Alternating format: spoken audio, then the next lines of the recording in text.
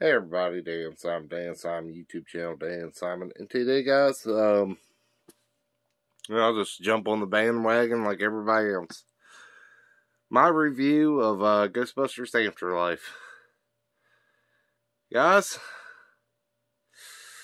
how could I start this and keep it spoiler free? Just because I'm seeing the movie now, but a lot of you still haven't seen the movie. A lot of people have, so let's just put it this way. If you have seen the movie, keep it semi-spoiler free. If you want to say something about like the ending of the movie, we'll put it that way. You can, but make it where it'll make the people like want to go see the movie. So, let's see. The movie, I'll kind of do a little bit of a plot of the movie. Well, the movie starts out, you see a guy driving a truck, heading back to a farm. And something happens at the farm with the guy. Then you see the family, the Spangler family, getting evicted, and then they end up going to the farm. They find out, they go and see what the grandfather's farm's like, and they figure out some stuff, and the girl was pretty interesting, who played the granddaughter of Mr. Spangler. Yeah. And a lot of good stuff happens. She, if you've seen the trailer, she has the proton pack. She has the PKA meter. Yeah. But, a lot of good stuff happens. You see the old Ecto-1 driving around. They got that back up and running. And, yeah, Paul Rudd's character is, I guess he's the scientist or geothermist or whatever he is. But he's just kind of like the Sunday school teacher too. Pretty cool. That kid podcast, he's basically the comic. He's kind of like the comic relief of the movie. Or let's just put it this way: I think he's like basically the new Ray. But yeah, they get in trouble for busting ghosts.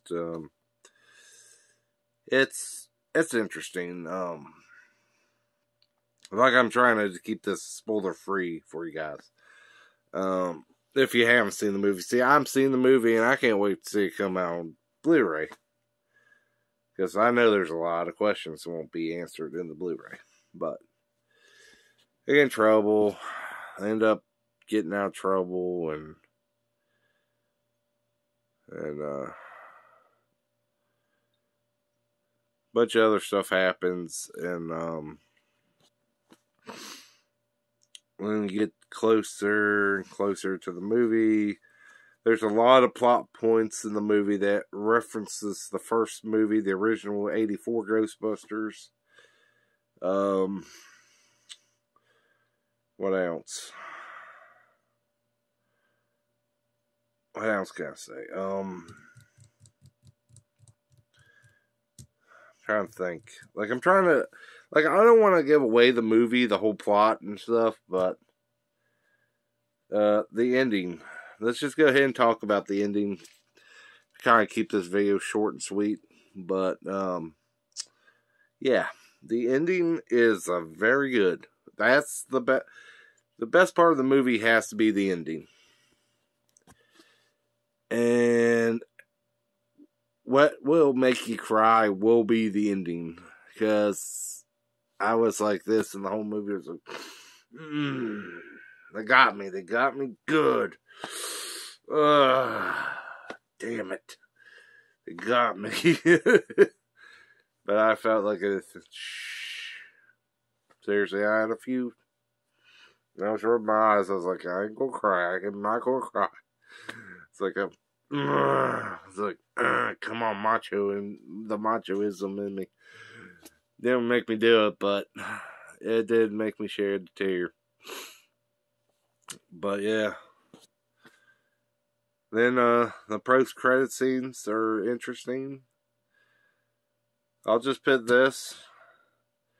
Sigourney Weaver's in it, but she's in the post-credit scene. So maybe it's setting up for like a future movie. And then the last post-credit scene, after all the credits are done. If you've seen this on YouTube by now, you see Winston and Janine talking.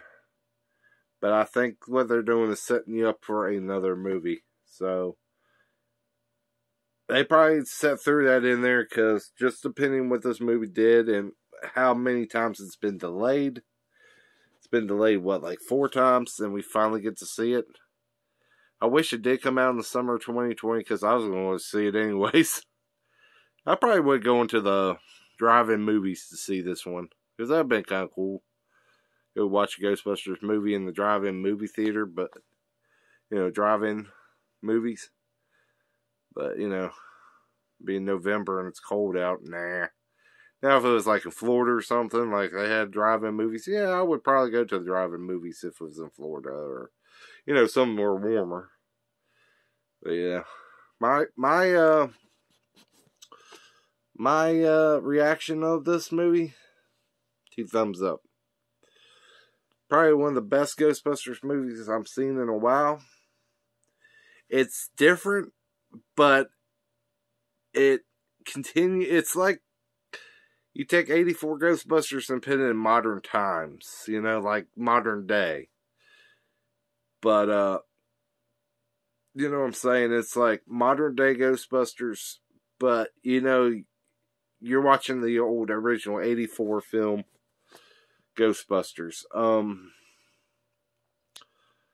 I really think if you haven't seen it by now, go see it.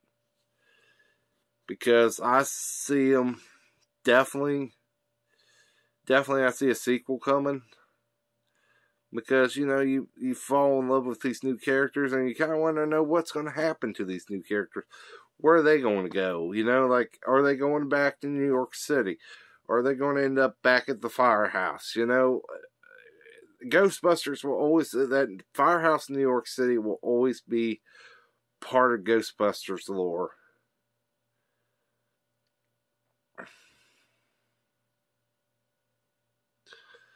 You know what I'm saying, guys? But, yeah. It's a very, very good movie. And, I think I see a sequel. I really do see a sequel coming. And, yeah. It's going to be very good. I think, Jason Reitman doesn't direct it, I think he will be the one that directs it, because I think if he directs it, it keeps the vision going.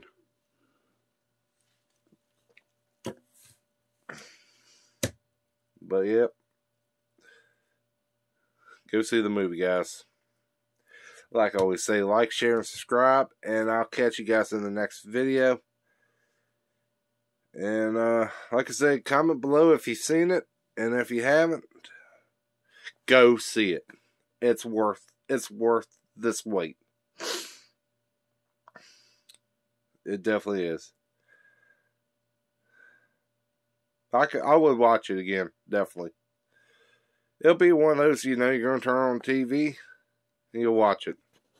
Or when, it comes out on TV and stuff like that, Yeah, definitely go see it.